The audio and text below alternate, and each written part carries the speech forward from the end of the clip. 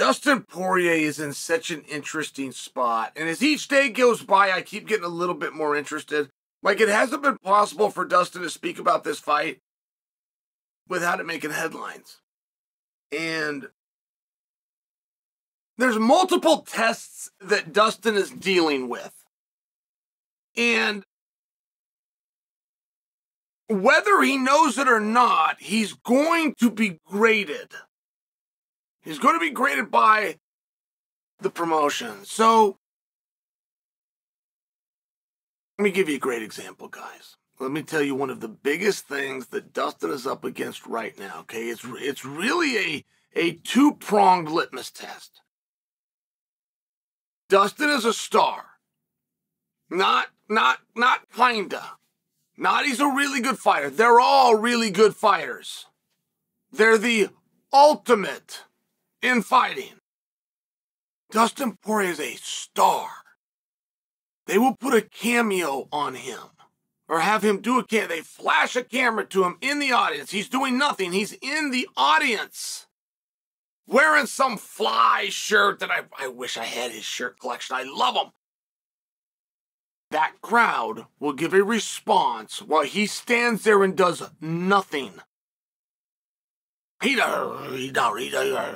rolling, wolf pack, catch up, pull the sunglasses down. He does none of those things. He stands there.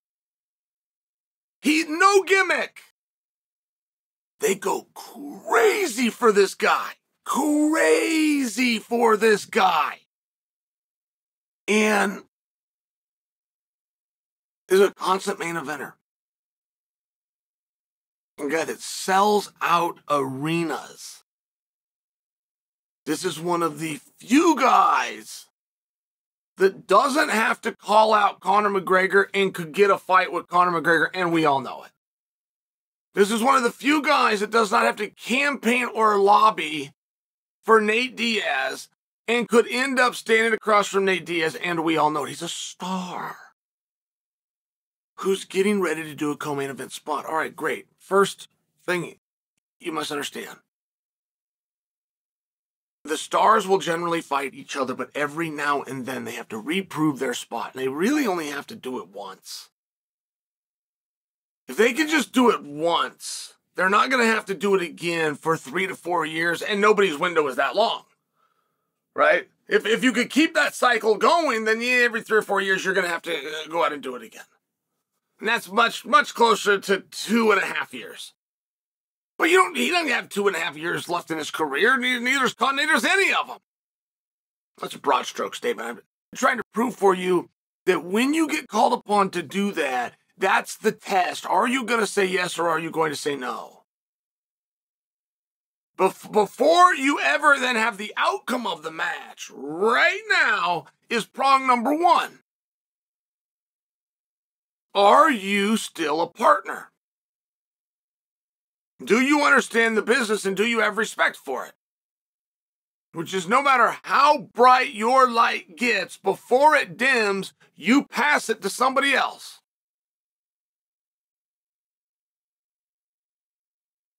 Whether you're going to be referred to as a scumbag in a private text message that gets seized by a courtroom full of scumbags or not is going to be based on that attitude right there. So, Poirier accepts the fight, and he accepts it in a co-main spot. And that's number 2. When I told you there's a test going on that he will be graded on, whether he even knows it's happening or not, can you, as the star in the co-spot, outsell the rest of the card? Whoever outsells the card is the star.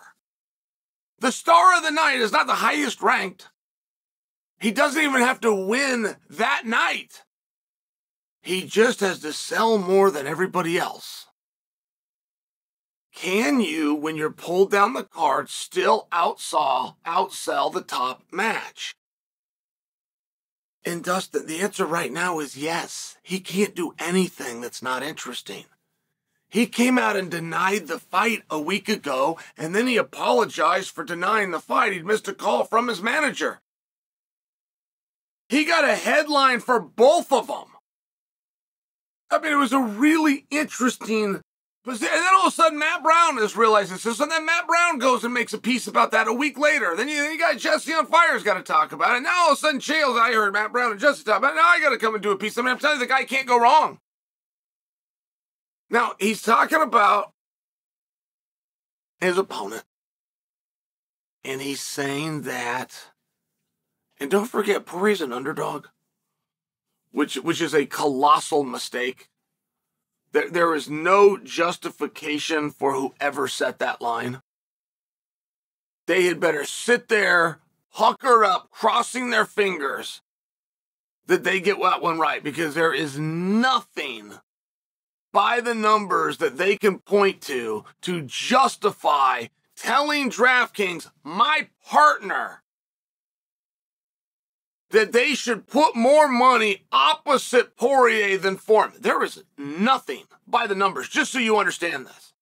This is 100% predicated on perception that one just got his hand raised at Madison Square Garden and one just got upset in Salt Lake City.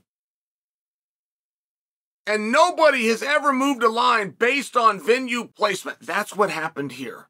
Madison Square Garden seemed so much more grandiose than Salt Lake City. That is what happened. But either way, Dustin is the underdog. And he has stated, and Joe Rogan's even said it. And I don't know that Joe Rogan knows the other guy and he's friends with Dustin, but Joe's just a straight guy. And Joe said, Dustin's getting his ass kicked by this guy. Joe said he's going to kick this guy's ass right back. But this guy is a killer. And for the style they fight, this guy's going to come out and touch him up. Not to mention, this guy's got the wind at his back, and he's got momentum, right? He needs something a lot more than the rich guy that's already had it. I understand all those concepts. There is nothing that Joe said that is wrong. And Dustin came out and said, I do my best work in this position. I do my best work as an underdog. Really? Is that true? I can't remember what time he was. I'd have to go back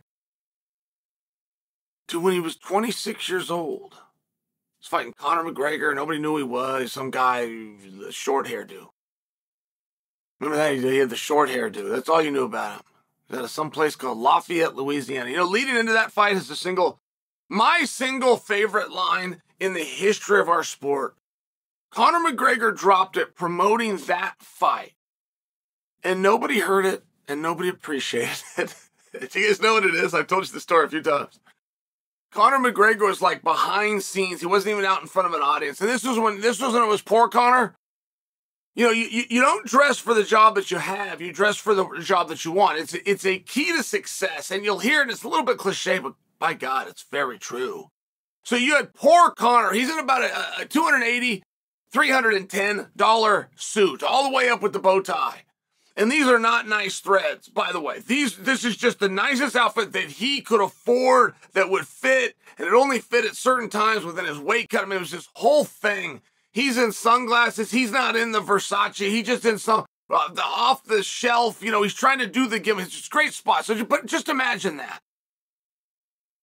And he's got some cheap camera. You know, this is before he commanded an Ari Alexa, all right? He's on somebody's like iPhone, and he's talking about Dustin. It's the greatest line in the history of our sport. It's my favorite line, at least.